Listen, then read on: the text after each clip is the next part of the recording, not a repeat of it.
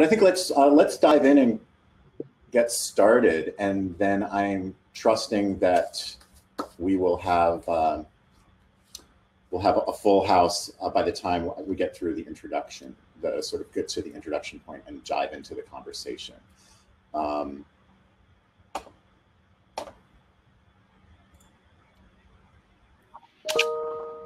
So this panel is Unlocking CDFIs as an Emergency Response System for Communities and People of Color. I'm Tim Freundlich, founder and executive director of strategic development at ImpactAssets, which is a $1.2 billion donor advised fund and impact investment complex that just marked its 10th year, yay.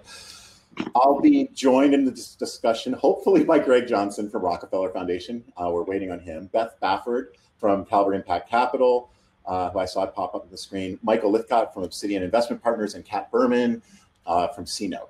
And they'll all each do a short introduction in just a couple of minutes, so I'm going to leave that to them.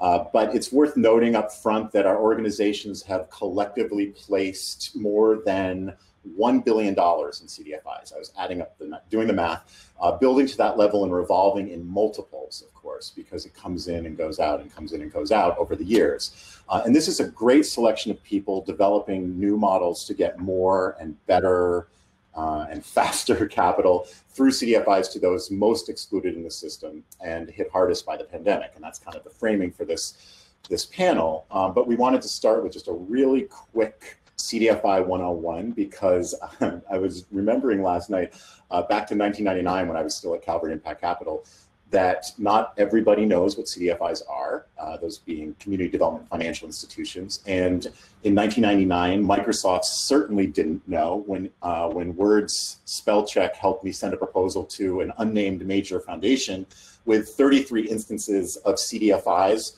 replaced with the word codfish. And that did not help our application, needless to say. I can't remember if we got the grant now that I think about it.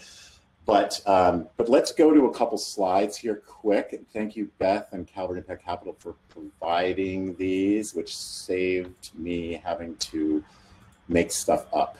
There you go. And if you double click on that, I think you'll see them expand and come kind of front and center for you. I would suggest doing that. But just a housekeeping note, if you want throughout, just please feel free to chat into the session tab. Any questions that come up, obviously comments, posts, link, anything you want. And we'll try to bundle those and pull them in a little bit more towards the latter part of the session.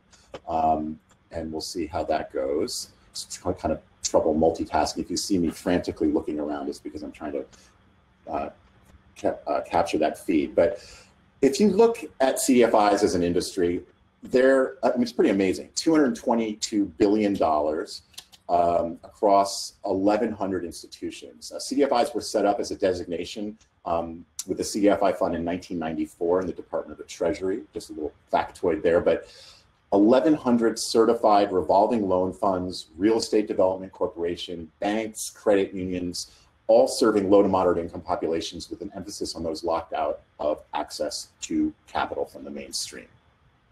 Now, 222 billion, you look at JP Morgan Chase, 2 trillion, it's a drop in the bucket on the one hand, but CDFIs matter far more than their relative side, especially in our conversation right now about reaching communities and people of color with a new wave of capital to enable economic recovery and to increase racial justice. That's really kind of the punchline here. And CDFIs are funded by impact investors all across the country, PRIs from foundations like Rockefeller, donor advised funds like ImpactAssets, often coursing through intermediaries like Calvert Impact Capital and CNote, and structures organized by groups like Obsidian Investment Partners. So there's like a whole system here. And then add to that bank CRA money and Treasury CDFI fund, which kind of fills out the picture. And that's what we're going to be talking about today in just a couple of minutes. And if you look at the second slide here, if I can advance them, there you go. You know, there's been studies done. I know that the opportunity finding, I've actually seen this study, Beth, in 2015, kind of the 20th anniversary study of the formation of CDFIs. 1.5 million units of housing had been supported during that period of time. 120,000 small business funded. 10,000 community service organizations. I mean, it's just, you know, amazing grassroots impact that CDFIs have done. This is a few years ago. I mean, CDFI scale has really grown since then, both with new CDFIs being minted, new banks signing on, but also just increased growth. On average, 75% of CDFIs serve low-income populations, with about roughly half women and half non-white. So pretty important kind of impact footprint, all with 1.5% default rates, roughly equivalent to FDIC insured banking institutions. So it's not like high risk stuff. And while banks were recoiling in and after the Great Recession, CDFIs leaned in and actually grew their lending in communities.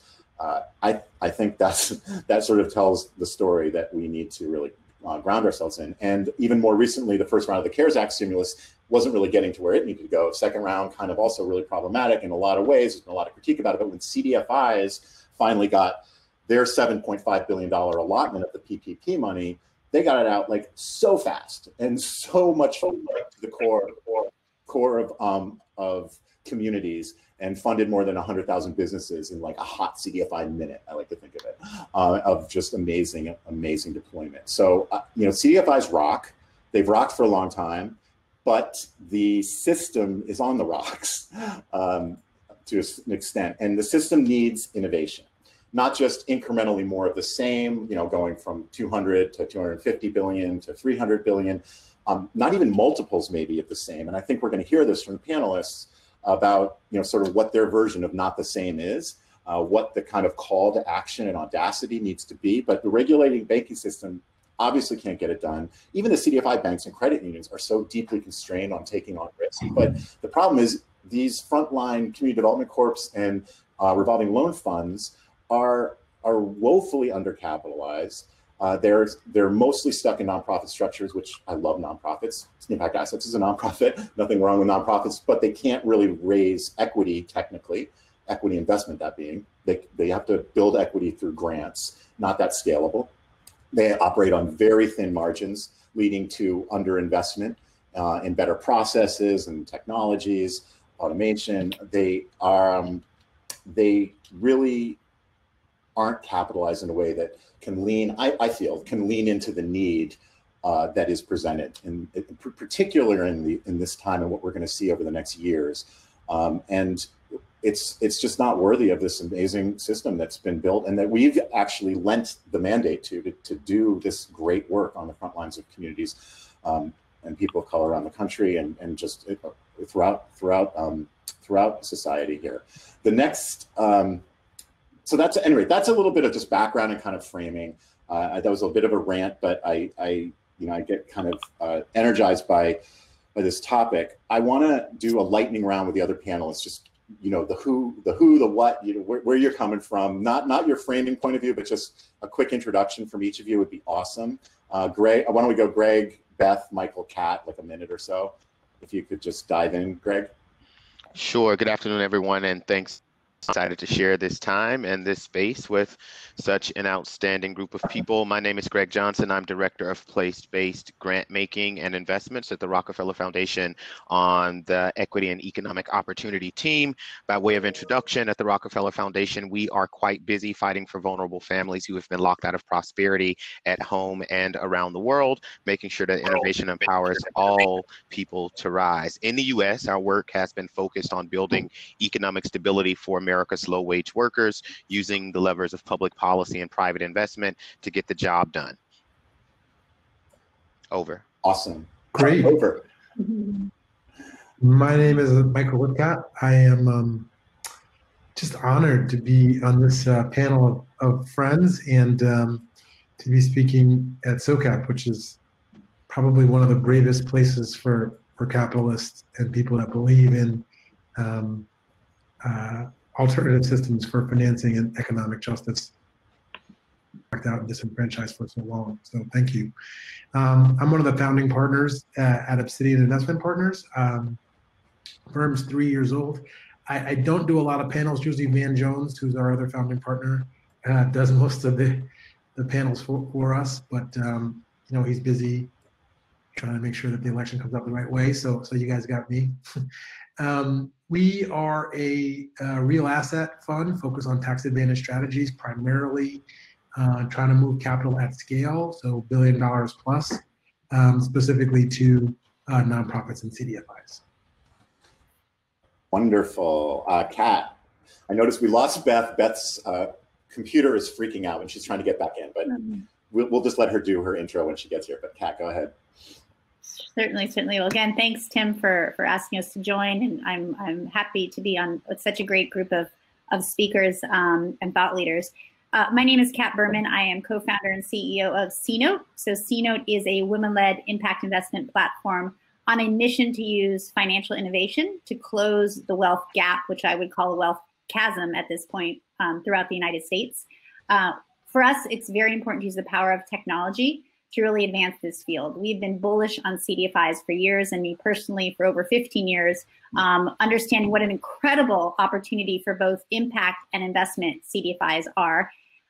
We are excited to use the power of technology to make it easier for investors of all sizes to identify, underwrite, and invest in this incredible industry called CDFIs. Great. Sorry, I was just trying to figure out how to get Beth back in off to the side there. Okay, well, we will grab her when she arrives and have her break in with an introduction. But why don't we do a bit of a round robin now? And Greg, we're starting with you. The idea of kind of like framing how you come to this work, how you come to this system too, and think about it, kind of the big issues that we need to be cognizant of, sort of what gets you up in the morning, but more like what keeps you up at night, perhaps, and kind of just give us a couple minutes each on sort of what your framing is, and you can riff off of anything I said or just go off in a completely different direction. Totally fine. You may not want to give me such a broad license, Tim. We'll never get back to where we intended to go. But no. Thank you for the question. I think that the pandemic, I know that the pandemic has triggered and exacerbated multiple crises and catastrophic effects on health, on wealth, and the overall well-being of Black and Native and Latinx communities across the country. And to be clear, and it's not an understatement, those Black and Native and Latinx communities, people, and places are experiencing an emergency. And I think that it's important to further distinguish that it is not an emergency for Black and Latinx and Native people, but it is a national emergency that is disproportionately affecting Black and Native and Latinx people and places. So if we can understand that context, and in the context of a national emergency that disproportionately affects Black and Latinx and Native communities, in the context of a national emergency where nearly half of all Americans would have trouble paying a $250 unexpected expense as of October 2020, in the context of a national emergency where the number of small businesses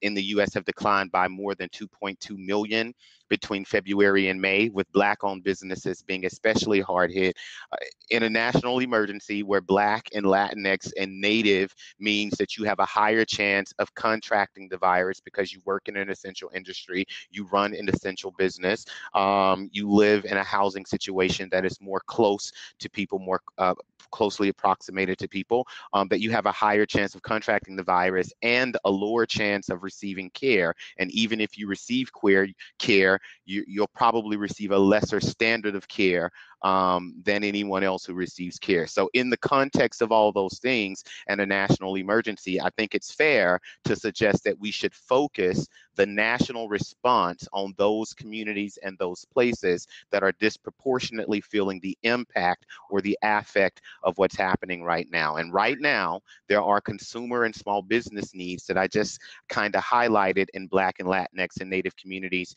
And I think that CDFIs have demonstrated that they can be a critical element on the front line of providing an emergency response by doing things like restructuring the terms of current financing, providing access to new types of capital. They can serve as a channel to access government support like PPP, which for Black and Latinx people people was not the most successful, but we saw some examples like ACE, which is a small business lending CDFI in Georgia, who in the wake of the pandemic connected with all of their existing customers, and where they needed to, they restructured their financing. They also helped their clients access PPP loans from others and originated PPP loans directly when the SBA opened up the process to CDFIs. I'm using ACE as an example, but ACE is not the only one. In cities across the country, organizations like the Black Business Investment Fund, the Opportunity Fund, and others are meeting some of the emergency needs of entrepreneurs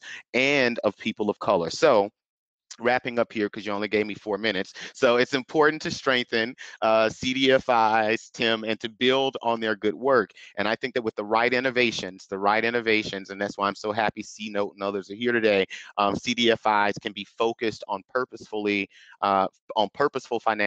becoming purposeful financial intermediaries who make a real impact in Black and Latinx and Native communities and for borrowers of color. I'll just add this because, you know, this is my point of view, is that at the same time, while CDFIs are necessary, acknowledging that they are a necessary part of what has to be in place and strengthened to get us from where we are to where we need and want to be, is that I'm also acknowledging that in their current state, they are not sufficient. So I do believe that in tandem with the good work being done by CDFIs, that we need to accelerate the development and scaling of new financial mechanism and investment models to better meet the needs of people and the places where they live. So that's the path that we've chosen at the Rockefeller Foundation.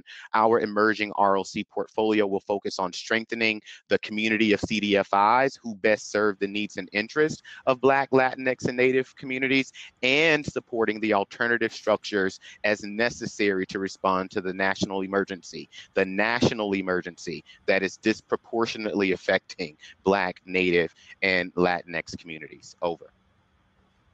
Kat, why don't you jump in and give us your perspective? Absolutely. I mean, I think for two points. Number one is, I think most of us on this webinar understand that communities of color are being disproportionately affected by pandemic, right? I'm not telling you anything new. I think what most folks may not know, though, is the funding levels that would be needed to actually address that has not been met. And while many of us are sitting there with some pockets that we can distribute, we've absolutely not seen that adequately addressed. And so I think what we're excited to talk about are what are the opportunities, blatant, overt, and direct about where we put our sources of capital right now. I will share at CNote, we believe it's not enough to fund CDFIs broadly. We're at a time that it is critical that we acknowledge that certain communities are being hit much, much harder, and not only funding those communities, but communities. And so we advocate strongly, both podium, but also through our investments, making sure that there is funding going to CDFIs led specifically by people of color, smaller CDFIs that are hit in hard-hit communities that maybe have never received a dollar of CRA funding in their life, but are doing that critical work. We know that's hard to do. We know that over the years, there's been plenty of reasons why not. Everything from underwriting so expensive, they can't take enough capital, how do I even identify them? And I'm happy to say, you know, in 2020, we have been able to address most of those pieces of friction. And so whether it's a foundation that wants to double down on their work with racial justice or place-based investing, whether it's a bank that is excited to look at new ways to deploy their CRA, whether it's a family office or other institutions that want to step into CDFIs for the first time. We're more advanced than we've ever been across the country to say, great, I care about this. I care about how communities of color are being affected right now, and I want to invest in them thoughtfully, intentionally, in a way that's strengthening that community, not just a flyby, you know, drop of a grant or drop of an investment that is not really building up the leadership in that community. So I think, you know, we're strong advocates of the CDFI industry as a whole, and what they can do and how they continue to step in right now at such a critical time in our economy as economic first responders, but also acknowledging that we cannot fund CDFIs the way they've been funded traditionally over the last 30 plus years. Now is the time to pull back the curtain, recognize that smaller CDFIs and specifically Black-led, Latinx-led, Native-led CDFIs deserve funding, need the funding, and it's time for us to step in. Yeah. Yes, yes, +5. Michael, go ahead. Hi, Beth. You're muted. Still muted. Hey, Michael, you're muted. Sorry, working with CDFIs directly on the ground, we focus on the other end of the spectrum. We focus with the large family offices, institutions. Our clients are top 50 high net worth families, ultra high net worth families in the country, across both sides of the aisle, who really want to address the fact that we have problems that are growing in scale in the trillions. Right? We've hit hundreds of billions of dollars in terms of need for housing. We've hit hundreds of billions of dollars in terms of the need for economic justice and racial justice, equality. And the solutions that we're putting out now are really in the millions of dollars, or sometimes in the thousands of dollars. So when you talk about CDFIs, these smaller institutions, when you listen to other talks at SOCAP, you really hear the kinds of numbers people are deploying. Philanthropy alone by itself is not even nearly big enough on an annual basis to address the problem. So the question is, a low interest rate environment like we have now, where there are plenty of people investing in things on a market rate basis that are less than 2% return, how do we, and that's in the tens of trillions of dollars, how can we create capital solutions that allow CDFIs and others to access market rate low cost capital? So, and that's fundamentally different, I think, than other approaches that try to take risk capital and ask people to take a discount on that. And we are primarily focusing that lower cost capital on CDFIs and nonprofits. So in our view, by the larger CDFIs, we can create a more healthy ecosystem that will allow all CDFIs and MDIs and nonprofits to grow the pie. So, you know, for us, it's really important that the funding community and others start talking about this problem at the scale at which it exists, which is really hundreds of billions of dollars. And you know, plenty of people are complaining about their 2% capital. We'd like to see more of that come to the people in the work that is so critical. Great, Michael. Yay, Beth, you vanquished your computer and got it in line. First, make sure you take a minute and introduce yourself and kind of where you're coming from.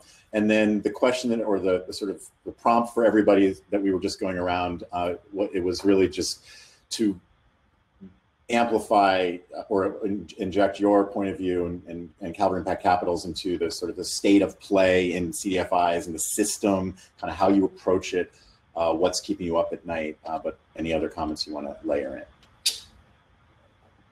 No, thank you. And hi, everyone. It's Beth Bafford. I work at Calvert Impact Capital. We're a 20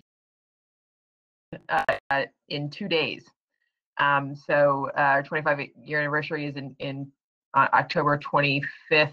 Tim, you'll probably remember this, in 1996-5 when we sold our first note. And we are a global financial institution investing in community and economic development in the U.S. and around the world.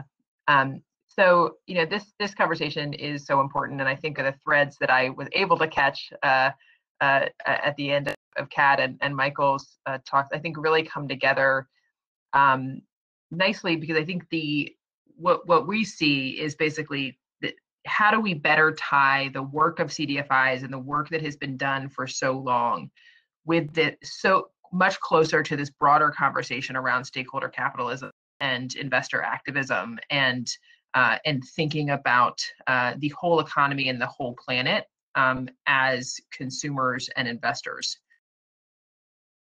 Things are very linked, very often don't, those ecosystems often don't overlap. And so I think that's one of the things that we look to do because we land across sector, across geography, and are really trying to translate the capital markets to understand the needs of communities, really trying to see how we can better position, market, and show the incredible work that CDFIs are doing as a part of the solution as people think about broader kind of the next generation of investments and broader stakeholder capitalism movements. And there's no reason why the CDFI industry should not be front and center in that conversation. You know, I think everybody is looking to activate their dollars, to activate their decisions, to activate their time and their work in pursuit of a more equitable and sustainable world. And I think that you know, the work that CDFIs do on the ground in communities every day is a perfect example of that. And so, as Kat mentioned, you know, love the call to action, get more money to these people faster. Certainly want to be doing that. As Michael mentioned, think differently about scale and think about, you know, how to channel capital. And I think I'll just add, just wanting to make sure that we look at the full investor universe, we look at the full scale and scope and power of the capital markets and understand how we can create the financial structures and infrastructure to get a dollar that sits in the savings account or the retirement account of a teacher to support the work of ACE and BBIF and True Fund and Communities Unlimited and all the other incredible CDFIs across the country. Thank you. Those are really important points, and I think what it makes me want to hear from each of you about, which I know we talked about a little bit, was like, give us a solution. Like, give us something that you can inject into this system, or that you're working on injecting, or you've seen, or you've thought about injecting into the system that you think is really going to be a difference maker. And name its terms. You know, name its skeleton. Like, whatever you can about its specificity. I'd love to just see your best thought on that. And I don't know. How about Beth? Why don't you start, since we were just on here, to really get you back on your heels. Thank you. Dusting off. So one of the things, so we've been lending to CDFIs for 25 years. So we know them, we love them.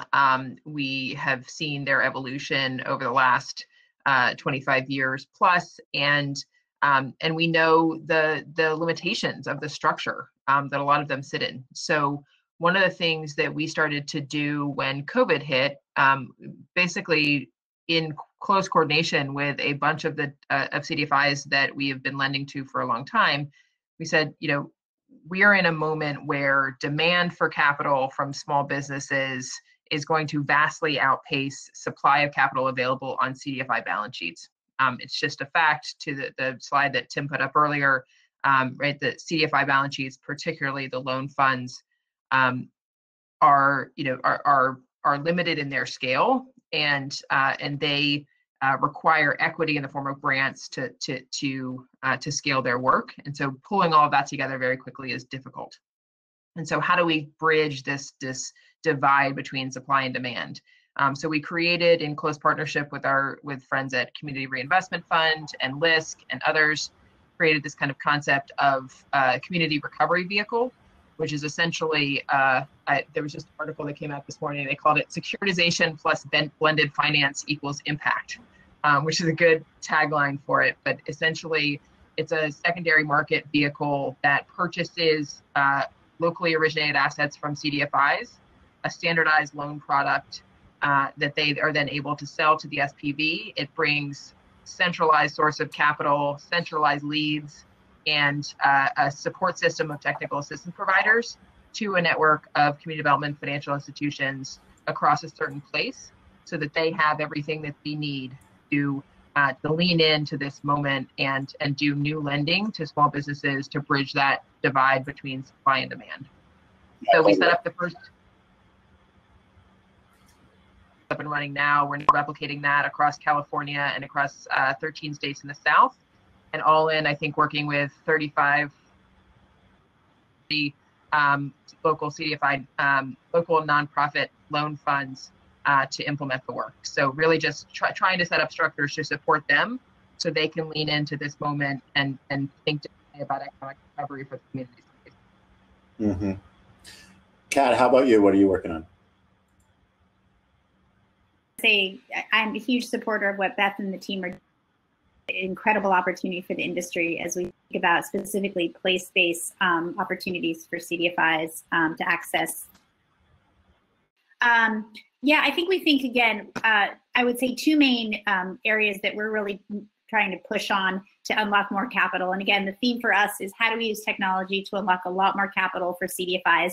And I'll stress what's important for us at CNote is it's got to be money CDFIs want, right? Where is the patient capital? Where is the low cost debt? Where's the capital that's serving the needs the community has, not what we as investors think is important? And that's a real shift in power and trust that we're trying to advocate for, that is not about what we think is important, it's about what that community needs right now. And so we do think that by incorporating community voices and using technology to facilitate, we can make it more transparent, more unbiased, and faster and cheaper for everybody. So the two ways we do it right now that we're really pushing for, one is unlocking deposits. I'll talk about the importance of shifting large deposits into CDFI banks and credit unions. And so we're doing that through our Promise account, which again, use all that friction of opening up 12 accounts or having to work with a bank that may not even be open for business right now, but is still open for deposits. How do we get those deposits into where they're needed in the CDFI community? That's on the CDFI deposit. And then on the CDFI loan fund side, again, it's using technology to unlock the friction around getting any investor. So again, whether you're a foundation who has never worked with a CDFI and doesn't even know where to start, whether you've been working with CDFIs for years but no longer have your team at full capacity to underwrite them, or whether you're just trying to figure out how to create towards a certain cause like racial justice, things we can do through the power of technology. So I think we're clearly bullish on this is an asset class and an industry that deserves to be funded to new levels. And a lot of those reasons why not are no longer. And so we're excited to just introduce more and more of that infrastructure to the industry and to investors to make it happen. Great, Michael. What would you put forward? Yeah, so before we'll do a little under $1 billion this year, lending to CDFIs and nonprofits. Mostly because in response to our high net worth clients on separate account, they said, look, we have several $1 billion in aggregate in muni bonds, tax exempt, tax-free bonds that are not earning much interest and given the pandemic are pretty risky. How can we think differently about into CDFIs, nonprofits, and others? Well, there are a number of existing mechanisms that just poorly used to get tax-exempt, tax-free capital at scale to those organizations. So we have several tools, one of which is the 501c3 bond. So we credit enhance our nonprofits so that on aggregate, credit risk is similar to other credit risks for other securities that sit in our clients' portfolios. We have to do some things like change the duration, I think, meaning typically our investors will have municipal bonds that have a 3 to 4 year duration. We'd like to see the money in there for 12 years or longer, sometimes 15 years, sometimes 30 years, because again, patient capital is so critical. So we work a lot of times with their fixed income advisors to help adjust the duration of the entire portfolio such that we can pool together, similar to what Beth and Kat are doing, large portfolios of projects and then create a special purpose vehicle, which would be a nonprofit, and then give that nonprofit access to capital that's below 2%. So, and that's really we're piloting that now with about 30 families. I think next year we're going to bring another 50 or 60 families on board. And the idea really is to tap into market-based low-cost capital, really using the tools that I think we're all kind of playing with on the edges: securitization, less friction, less underwriting, less fees, better use of technology. I think all those tools have to come into play so that we can really reduce the cost. When you're talking about such low-cost capital, you need a lot of volume for it to be profitable for intermediaries or other people trying to pull these things together to actually have a business and make it work. So scale begets scale. And, you know, I find that our first question, which works all the time, we sit down with one of our prospective clients is, how much are you making in your munis and your treasuries right now? And they're all going to laugh and look at it. And believe it or not, most people think ultra high net worth families are primarily invested in the stock market. They're not. Most of their money is in preservation assets, like municipal bonds and treasuries. And so they'll have 60, 70% of their capital in income. And so the vast majority of their wealth is really earning a very small return. And so the question is, well, if you weren't concerned about the credit risk, would you rather make more money and have impact? And then if you're playing in a bigger bucket of capital, you can just deploy more capital. So, you know, and that's something I would encourage everyone to do. You know, every county basically has the ability to issue a 501c3 bond and other tax-exempt structures. And so, you know, in general, that's just one tool. We have 4 or 5 structures. Opportunity zone, equity, very small amounts of that is something that we like to put in the CDFI structures as well, nonprofits as well, because it's 10-year capital, it's extremely patient, and it provides kind of a recoverable grant or credit support to the primary tax-exempt loan product that we have. So every situation is bespoke, but we're, you know, kind of sophisticated investment bankers really looking to move very large capital into these communities. Great. Greg, is there something you've seen or something percolating over there at Rockefeller Foundation, or, you know, some model that you are enticed by at this point, or? Yeah, I mean, I guess I'll just say that in our experience, we tend to find that place-based approaches to directing capital tend to be successful at driving racial justice outcomes, because that's what we're talking about. Black and Latinx and Native and Indigenous communities who have been disproportionately affected, and how to get them the resources they need. We find that 3 things need to be true in order to do that successfully. One is that we align that capital with the appropriate and often alternative structure. The second is that we attach it to something that ensures absorption capacity and additionality.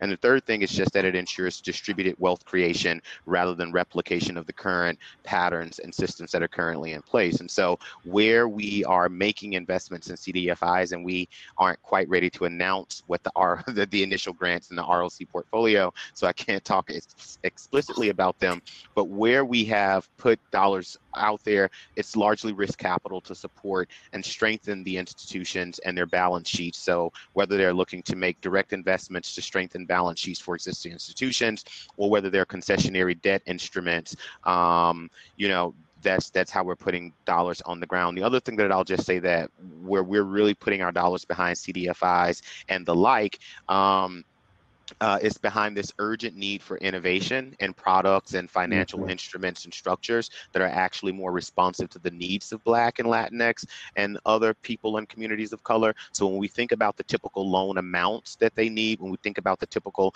type of loan products or financial products that they need, the traditional institutions, and in many regards, CDFIs don't have the types of products that are necessary to meet their needs. So in the CDFI space and in the universe of other options, we're really pushing and using our dollars to push for what are the innovative models that really allow banking and financial capital providers to better serve Black and Latinx and low wealth communities across the country. That's great. I was just catching a question from Blake. What our thoughts are on building equity in CDFIs, and actually the thing I was thinking about as far as an interesting model that we've run across ImpactAssets. Actually, this was with Calvert Impact Capital. We embedded in our community investment portfolios that all of our donor advised funds can kind of click into, if you will, a $15 million special purpose vehicle with Calvert Impact Capital as the GP.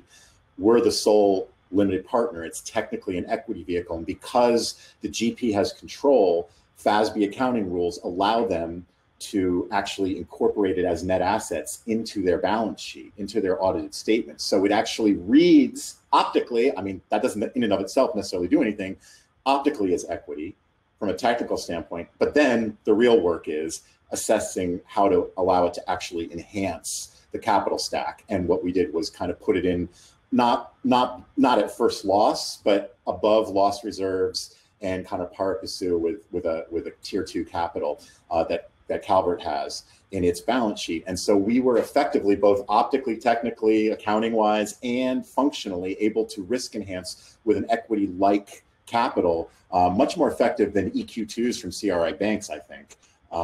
A pretty significant chunk, because not only is that 15 million going out into communities through CDFIs across the country, but it's also leveraging from the capital markets, you know, from these DTs, these CUSIP notes that people can hold in their brokerage accounts that are Calvert senior part of the stack, like $100 million, because their ratio is 7 to 1, right? So that's, I mean, I think that's pretty cool. And now there's issues about replicating that. Like, you really need to do it at scale because it's a pain in the butt to do all the technical stuff that I was just kind of glossing over, like it was all fun and games.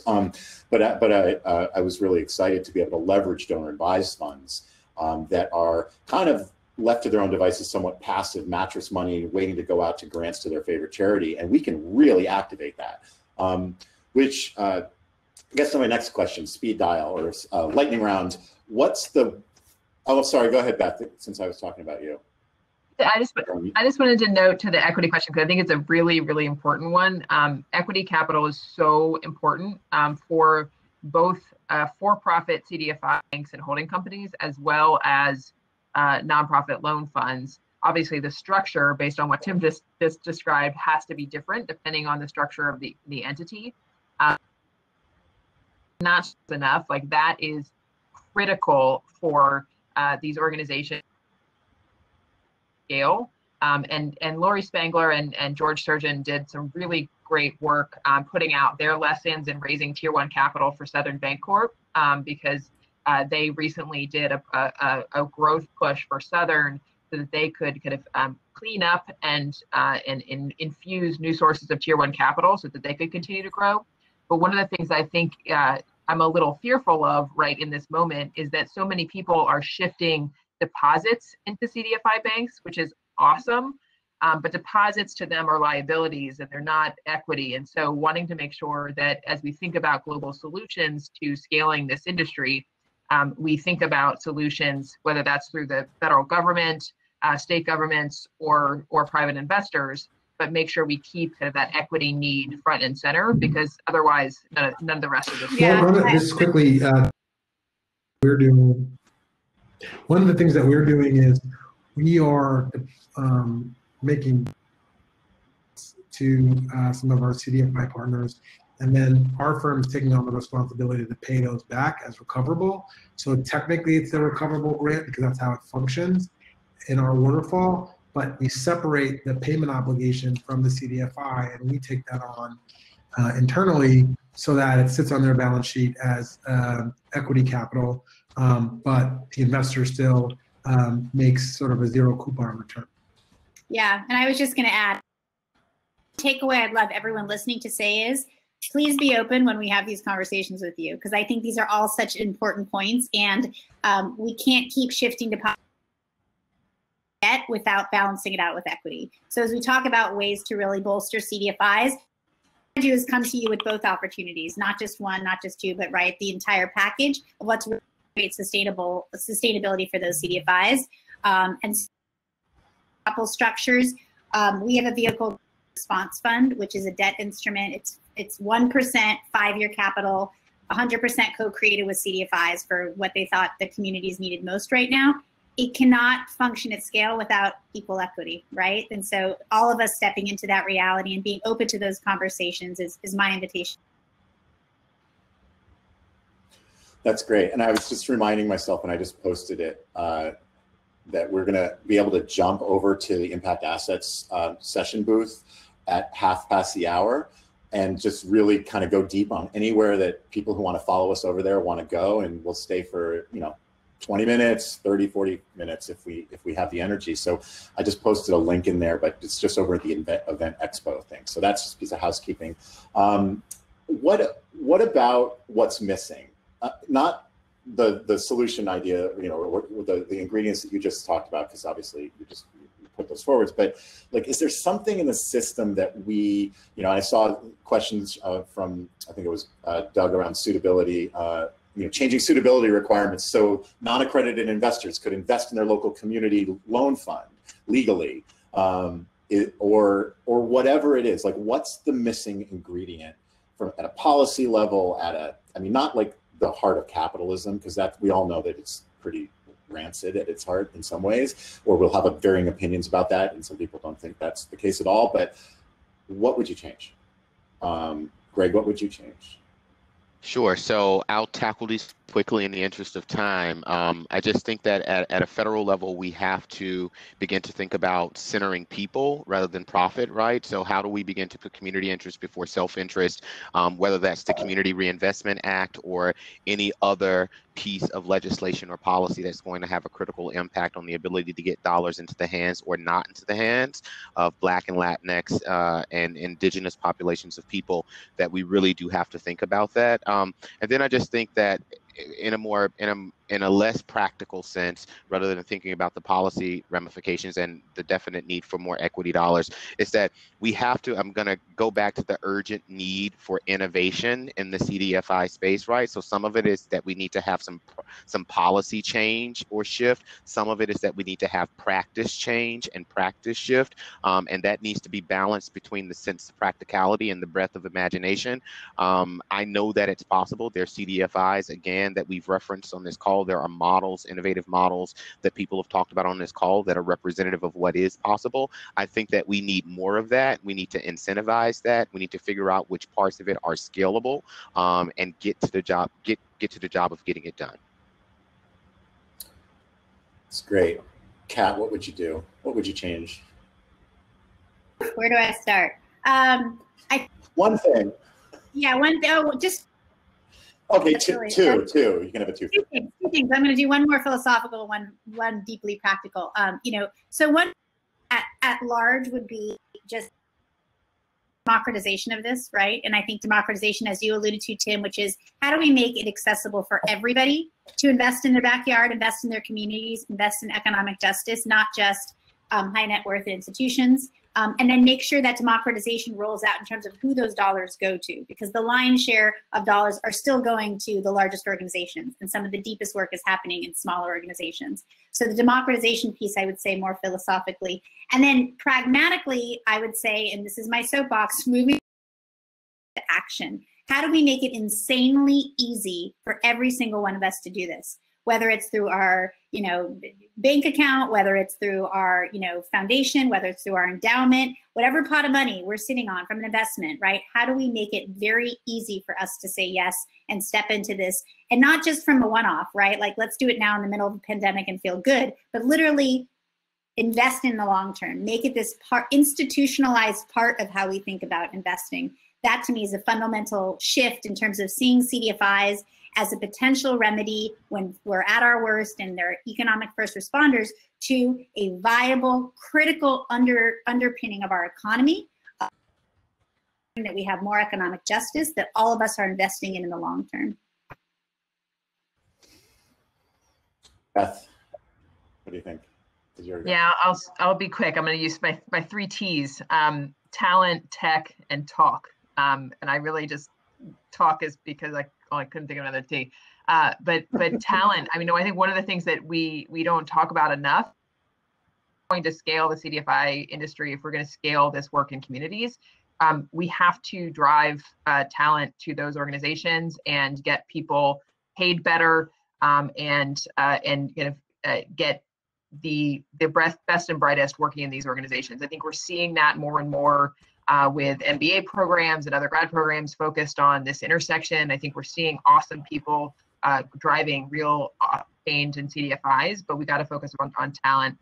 Technology is systems to scale. I think we've gone through the really hard and arduous process the last 3 years to update all of our systems so that we are much more scalable and efficient organization. And we have to get the money to invest, to allow people to invest in technology. One of the reasons why small companies struggle more broadly is because the cost of technology and IT systems and all of that is just so expensive. And so we got to invest in tech. And then is really marketing. So the CDFI industry has done a pretty poor job, because they haven't had any money to do it, in marketing themselves, in the industry, who they are, what they do, how they help, and how, like Kat mentioned, how you can engage. And I think we need a broad public campaign, more awareness, more understanding of of the role of this grassroots financial infrastructure, so that we see more money moving and more people served. That's great. Michael, what would you change? Well, policy, everyone sort of spoke to the main things that I would focus on: democratization, talent and technology. But primarily, I think the key issue is just access. And to speak to the point about retail investors getting more activated, or high net worth investors, just having more broad access and awareness to this product, because I think primarily it's a very low risk group of lending and equity, and I think it's great. I would massively fund the CDFI fund and create some kind of an equity carrot, vanguard position that all of philanthropy would be sticked into following, like a sort of $1 trillion mandate to move all those idle assets in endowments and donor advised funds, for that matter. There's about $1 trillion between foundations, and if we had it sort of a center of gravity, maybe Fran over at U.S. Impact Investing Alliance could work on this inside the Beltway. Something there, something to really go at a national mandate and facilitation of equity-like capital, because as you've all said quite eloquently, that's one of the major frictions. So we're going to run out of time in just 5 minutes or so. I know there were some questions about suitability. I don't know if I think we'll take those with us to the after party, which I encourage everybody to come join us if you would.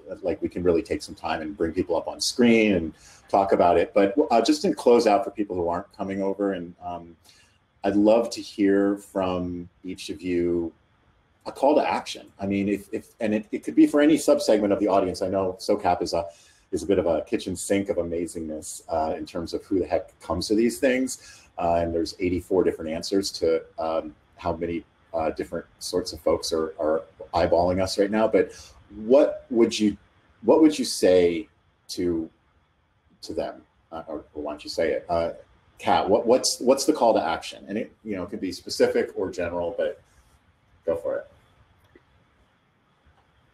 Advocate. If you don't know the CDFI industry and you're just learning about it, please, there are so many great resources, including OFN, Opportunity Finance Network, to learn about the industry.